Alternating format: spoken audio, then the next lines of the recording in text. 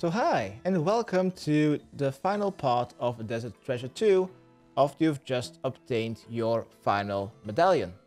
But before going to the vault to try to complete the quest, we will be ambushed by the mysterious stranger who has been threatening us throughout the quest. The easiest way to defeat it is to use melee and ranged. You will need to bring 2 combat styles as the figure changes overhead prayers once every 3 hits you deal. I suggest you to bring your best in slot melee armor that you can afford to tank the ranged and melee hits while camping protect from magic. Bring also a slower ranged weapon to be able to deal damage 3 times so that the overhead will change to missiles and you can go back to using melee. I would also suggest you to bring a super restore potion as the boss will drain your magic and defense levels, making its magic attacks slap harder the longer the fight takes place if you don't restore it back up. And as for the rest of the inventory, that can simply be some decent food. So here at the bank, angler up, and then let's make our way to the ancient vault.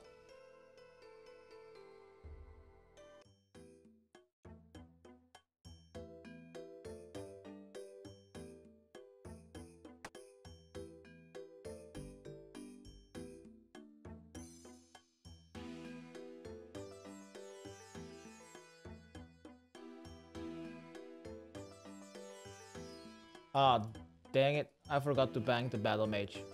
I think we will be fine. Keep going northeast to the ancient vault, and because the mysterious stranger cannot access the ancient vault, it will finally be smart and booby trap the door in front of it. Let's just simply click on the vault.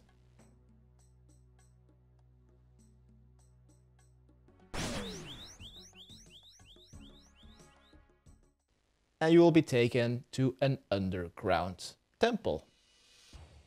Once you're in here, let's search the bed for an hairpin and then open the gate.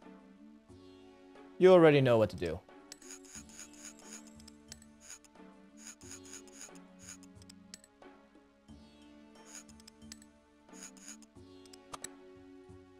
Once you've unlocked the gate, let's go to the eastern room and search the northern chest to get your stuff back. Except for the medallion. To get the medallion back, we will need to go west into the western room and start the boss fight by inspecting the altar. But this room is teleblocked, and to be able to leave, if you run out of food for example and you want to leave before dying, then you will need to click on the red barrier similar to this portal. If you've happened to die or leave the fight, then re-gear at the bank to try again. And afterwards we will need to make our way south of Anacra's temple, south of the quarry mine, north of Temperos. Here we'll find a portal to the underground temple. Once we enter, the fight will start again. Once you think you are ready for the boss fight, let's inspect the altar. Just whip him 3 times and then bolt him 3 times. Just count your hits and it should automatically swap prayers. If you're getting stunned or frozen, simply move at least 1 tile.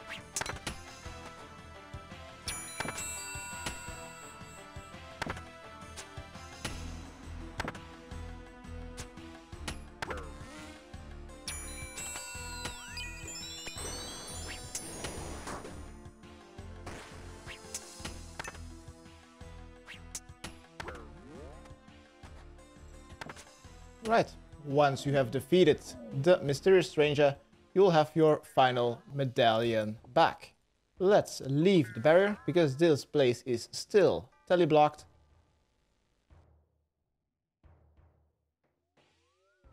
Right, let's make our way to the bank to prepare for the actual end boss fight. Because you could compare the 4 Desert Treasure 2 bosses to Vorkath from Dragon Slayer 2. But some might think that Galvek is much more difficult. So that is what we are gonna be up against next, but completely differently.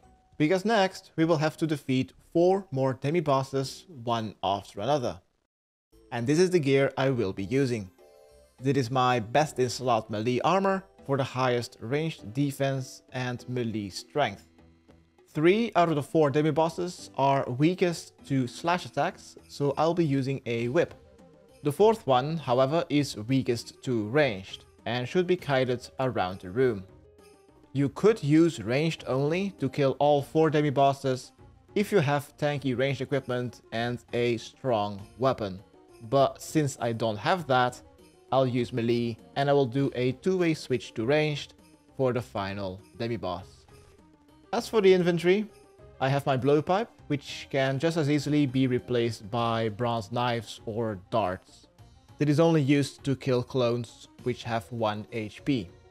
Then I also have a DDS as my slash special attack weapon, a crossbow and a D-height top switch for the 4th demi-boss. Then also Narda or Fairy Ring DLQ teleports equal to the amount of failures you do here. 2 prayer potions should be enough, and I would also bring 2 brews so you can use it to triple heal in a single tick. And since I'm bringing brews, I will also bring a super restore, as brews lower your offensive stats. For the rest of the inventory, bring some good food and maybe also karambwan for the double or triple heals in a single tick. And last but not least, on your very first attempt, be sure to bring your 4th medallion. Well, this can be banked, so you probably will have it in your inventory right now.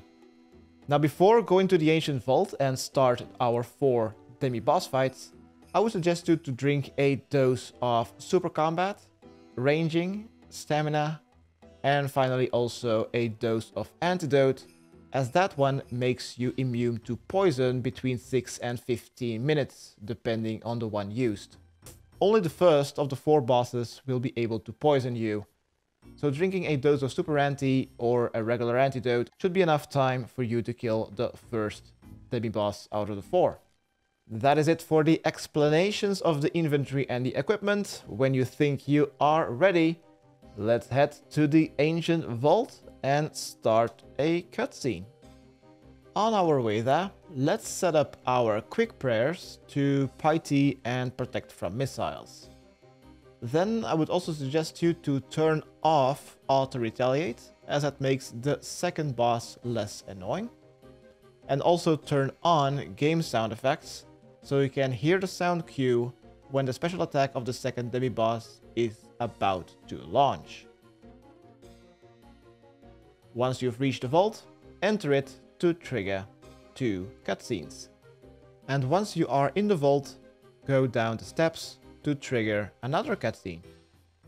And after that cutscene is over, this will trigger the first demi-boss out of the 4. In my opinion, also the easiest.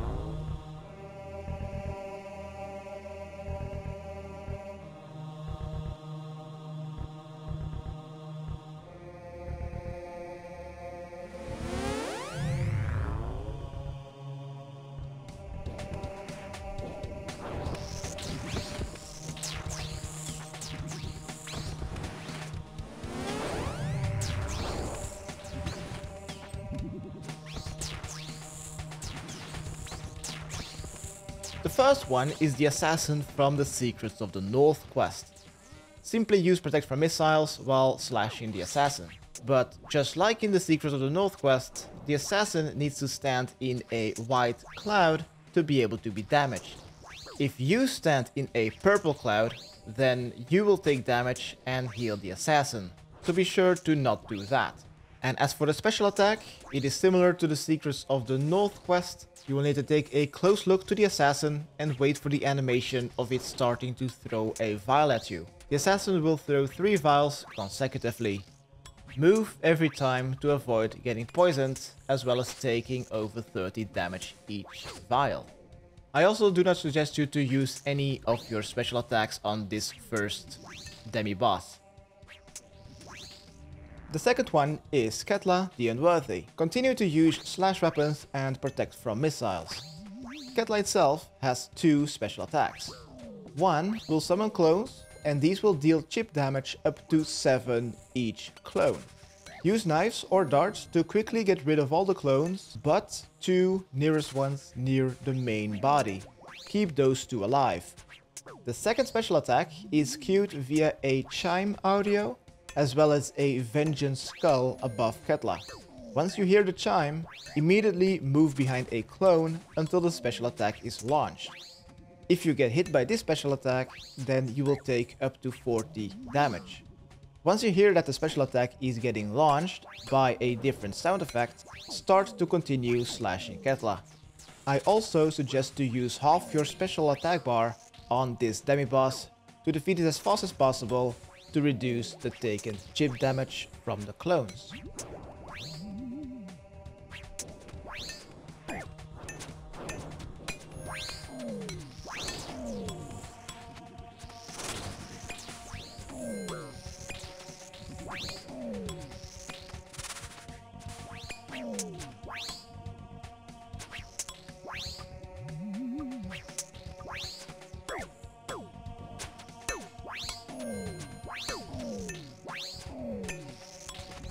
The third one is Kasonde again.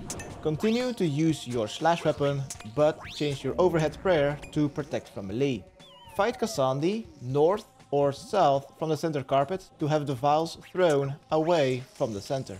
Kasonde also has 2 specials. One, it will throw a vial quickly at you. Either pay close attention and be tick perfect to avoid it, or keep moving while attacking Kasonde.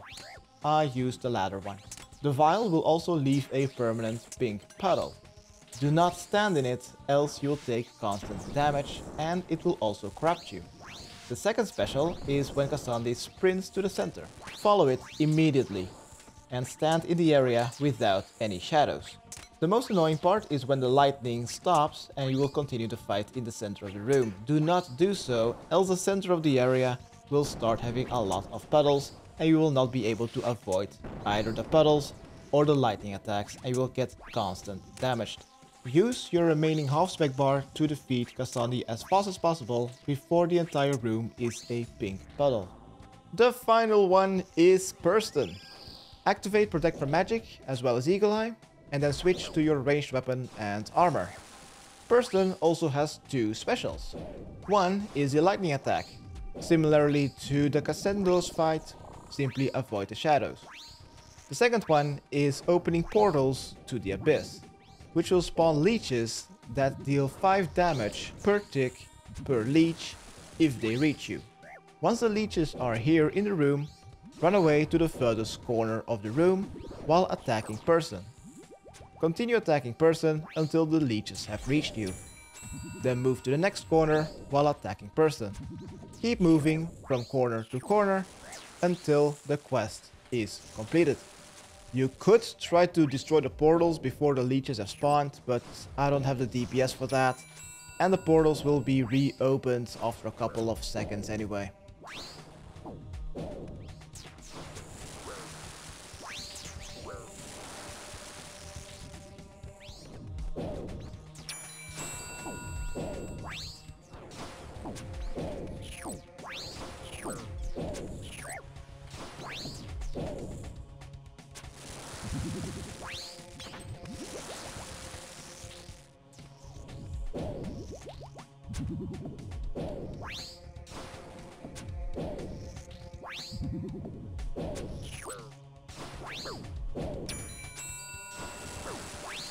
I get it. I get it.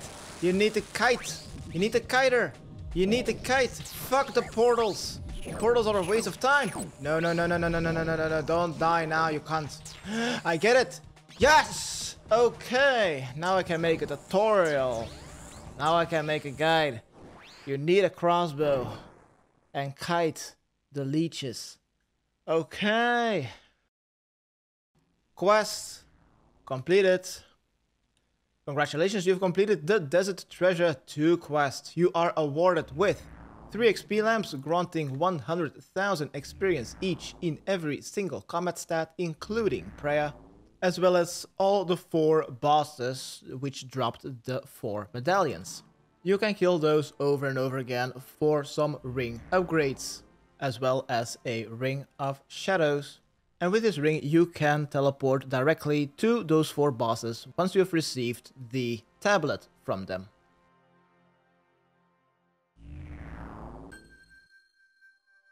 So I guess everyone is gonna be putting it on prayer. That is 5, 3, 1. Okay, 5, 3, 1. Great. Oof, this was rough. Okay, thanks, bye.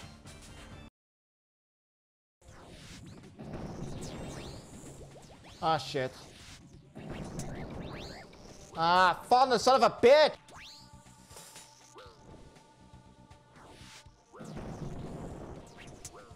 Oh no! That was so fucking close! Son of a